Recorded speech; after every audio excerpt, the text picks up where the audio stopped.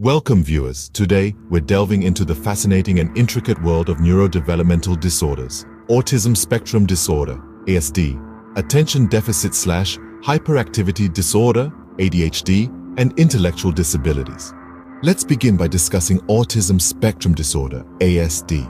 This disorder, primarily affecting social communication and behavior, presents a variety of different challenges that are as unique as the individuals experiencing them. It involves difficulties in conventional social interactions, often leading to misunderstandings and misconceptions. These challenges can include a lack of eye contact, difficulty understanding social cues, and struggling with the nuances of conversation. Additionally, ASD is often characterized by repetitive behaviors and sensory sensitivities. Some may become intensely fascinated with certain topics, objects, or routines, while others may experience over or under sensitivity to sounds, lights, or other sensory input, showing the spectrum nature of this disorder. Next in line is the attention deficit/hyperactivity disorder, ADHD, a disorder marked by persistent patterns of inattention, hyperactivity, and impulsivity. Individuals with ADHD can often face difficulties in maintaining focus, sitting still, and controlling impulses. This can manifest in various ways, such as restlessness, difficulty staying on task, impatience, and a tendency to act without thinking. However, ADHD can also result in exceptional creativity, boundless energy, and the capacity for innovative thinking. Moving on to intellectual disabilities, these particular conditions impact intellectual functioning and adaptive behaviors. They can affect an individual's learning capabilities, reasoning skills, problem-solving abilities, and everyday activities.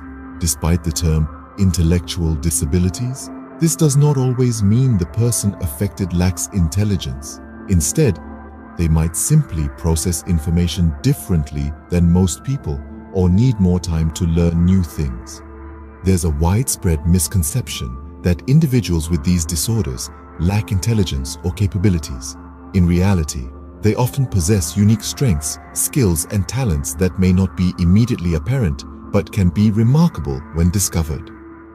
From heightened perceptual skills to extraordinary memory capabilities or exceptional artistic abilities, these individuals often have a wealth of untapped potential. The importance of access to proper support, early intervention therapies, and accommodating educational environments cannot be overstated. These measures significantly improve the lives of those with neurodevelopmental disorders by providing them with the tools and resources they need to succeed. Tailored teaching methods, assistive technologies, behavioral therapies, and supportive social environments can all make a world of difference. Understanding and acceptance are crucial in dealing with neurodevelopmental disorders. It's important to recognize that these differences don't make someone less but rather different, with their own unique way of interacting with the world. It's our responsibility to create a world where everyone, regardless of their neurodiversity, feels valued, appreciated, and included. The road to a more inclusive society starts with awareness and understanding. By learning about these disorders and the people they affect, we're taking the first step towards acceptance and inclusion. So let's extend our compassion, empathy, and respect to all, fostering a society that celebrates diversity in all its forms. Thank you for joining us in learning about neurodevelopmental disorders. Spread awareness, support, and acceptance for a more inclusive society.